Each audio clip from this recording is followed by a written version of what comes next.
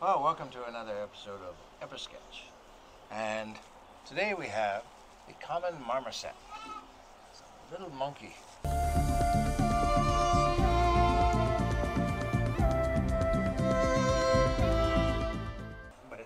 But we're looking at him here, and I've made a little pencil sketch here to speed things along. But basically we have a triangle, we have another triangle, we got half a circle, another triangle, and another one. That's basically his face. Okay, so I'm going to work, because I'm using a marker, I'm going to work my way out. I'm going to start with an outward stroke, and then I'm going to, they've got a little hairy overbite here, so I'm using little bitty up down little strokes. And I'm going to point the fur into a certain direction, just like on your dog or cat, and it's just going to work its way out. The rest will be shaded. So now here there's less fur, so I'm going to go all the way down to this part because I'm going to use a smaller pen for that part right there. Let's just remember where it's going to do that. Now we get in the nitty gritty of things. It's the eyes. Now the thing about when you're doing eyes and things of that sort, the light of the eye, and if you have it handy, you get a white pen just in case, but you want the lights to be in the same positions on both sides. Now with the lighter pen, I can round this off and go from darker to lighter.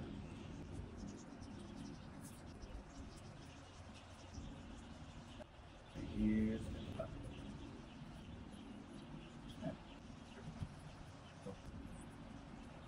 Now go with the curve. Don't worry about any mistakes. Remember, this part here is going to be a little lighter. So I'll use a lighter touch. This shading right there.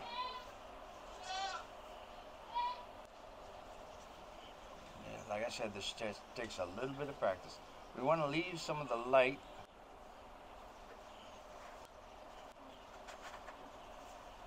And you start to see his face start to take shape already. Now these lines right here, still go out, they're going to be, make it a bold one. And we're going to have just a bit of shading right here. But let it go from the darkness out.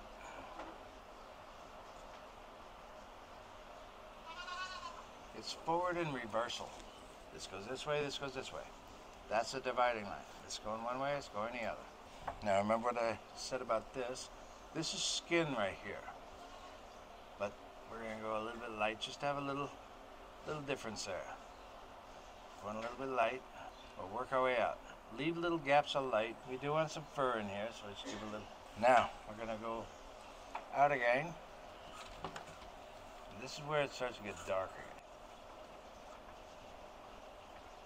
This is where I can be bold. This is where you can be bold.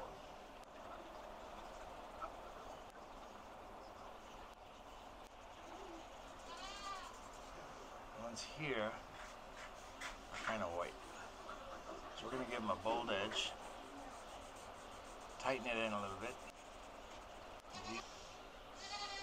Now if I wanted to, I could actually draw these ones out.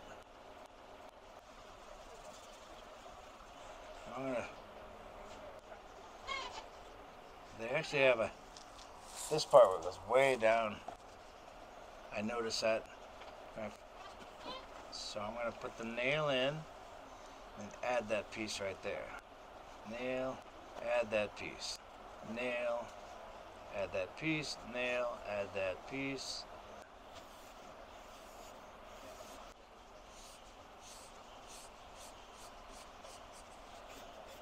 Back with some more hair in here. Now we got the deep dark. Now it's going to add a little lighter dark. Now this is the finer fur right here. I'm going to do this so far, then I'll come over here and do a little of that. The direction is the key to all of it. Direction and spaces. Space makes light. Get the fur all the way to here. This is not fur that's underneath right there. That is skin. They got knuckles just like you do, and leave a little space for their knuckles.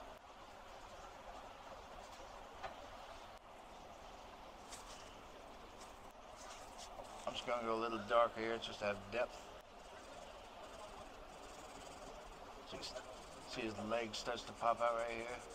Play with your little illusion.